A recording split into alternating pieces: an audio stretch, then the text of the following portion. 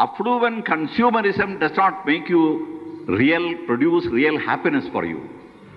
Do you really see that there is a soul within, that there is a divinity within, that it is the realization and awareness of that divinity which is in every creature that can make for a better world? Sans this realization of divinity in everyone, sans the recognition that we can have fullness of life only by making a journey from this internal being to the supreme being, we cannot conceive of a better world. The Second World War came and left. The Third World War will come and go. The Fourth World War will come. The Stone Age will come. And there will be annihilation's waste. We need not discuss about that. Our task now is, can we produce a better world? Should we not produce a better world? And if we are to produce a better world, what does it mean? Not better, a more handsome wife, more gold ornaments for her, my children going to America and Harvard University and getting dollars upon dollars and then coming back home with so many presents for people here because they're coming from a glorious country to a pauperized country. Is that the better world that you have in mind? Or you have family happiness, people living together in peace, security for everyone, no terrorism, this world harmony. This is the aim, a harmonious human relationship prevailing, providing each family, each individual with happiness. Is that the goal?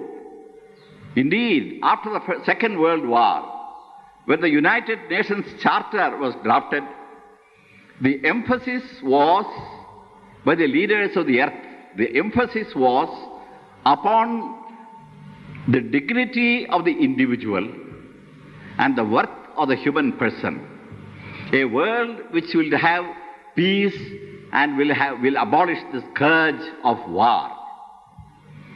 These were the primary purposes achieved by the consciousness of the world community and its leaders when the World War ended and they formed the United Nations and drew up a charter.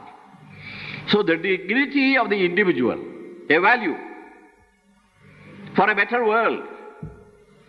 The worth of the human person, that there is what is called a person, not the shirt, not the three-piece suit, not the robes that I wore, nor the other appendages which make me look more attractive or make me pleasurable. The craze for pleasures, not that. The worth of the human person, the dignity of the individual, peace in society, and the scourge of war being abolished. Just take these four values. This great institution organized a few years ago millions of minutes of peace. Everyone in this world to spend 1 minute meditating on peace. Let there be peace. There shall be peace. Why? Because we want to abolish war. War means bloodshed, blood and tears. We do not want a war with blood and tears. We want sisterhood and brotherhood of humanity. That is the joy that this cosmos must enjoy if we are to have a better world. What are these values being clear? These are irrefutable values, as I said. Dignity. Dignity of the individual means the recognition of the divinity in me. I have godliness within. The Christians said, Christ said, thy kingdom come. The kingdom of God is within you.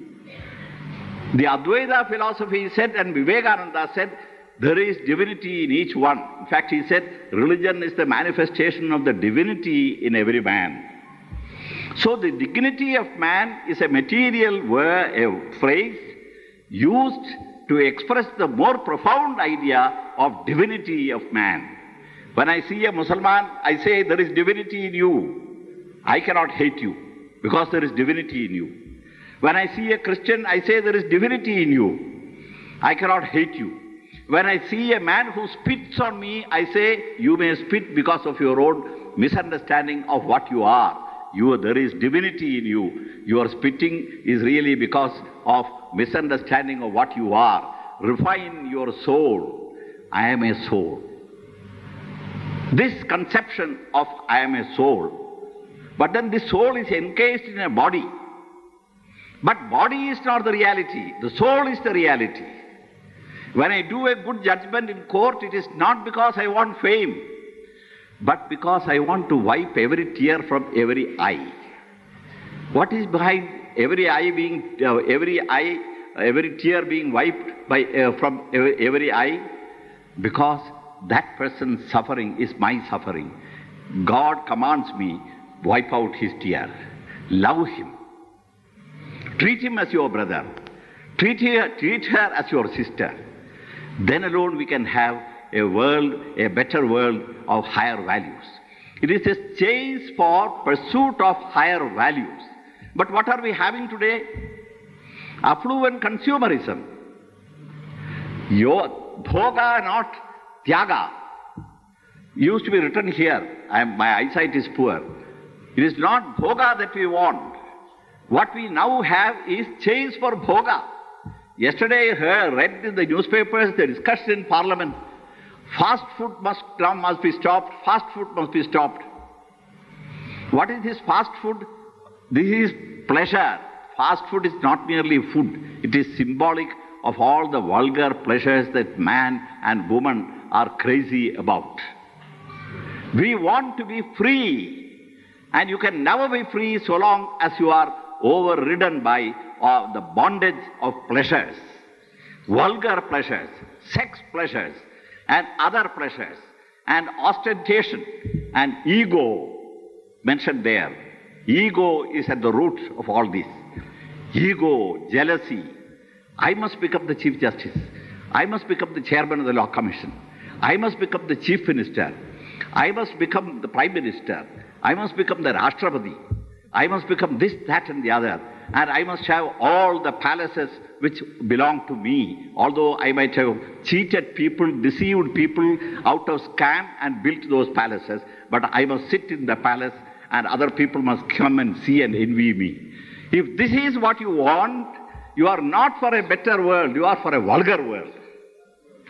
That is why I insist that this conference is really geared to awakening the soul within, geared to making you realize that this fossil body, while it is necessary that you keep your body clean, you must have, if you have dirt on your body, you must make it clean. Go to a Brahmakumari center, you will get the cleanest food ever.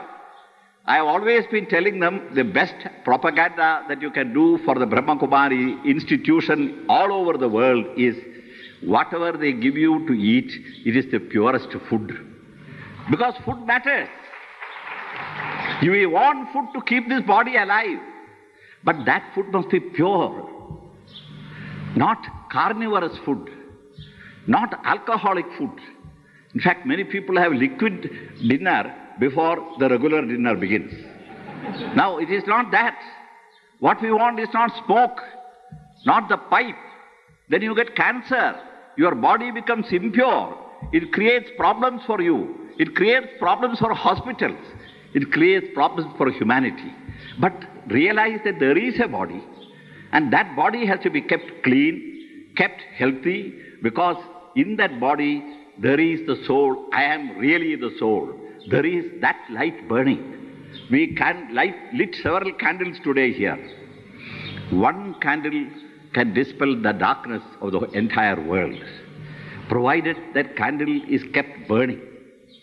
So it is my duty to see that this candle is lit. And this candle is lit perpetually oiled. How? By constant communion with an eternal power, a supreme spiritual power. It is this linkage. The value nexus is between the individual soul, which is burning candle, the light within. And my contact constantly, always, whatever I may do, I may be speaking, but I am thinking, there is a supreme power. I am part of that power. I must have a link with that power. It is that nexus which will charge my battery, not oratory, but charging the battery is a different device. Can we approach the problem from that angle? Then you come to understand whether Shiva Baba, what is meant by Shiva Baba? Shiva is Shivam, Satyam, Sundaram. We always speak of Satyam, Shivam, Sundaram.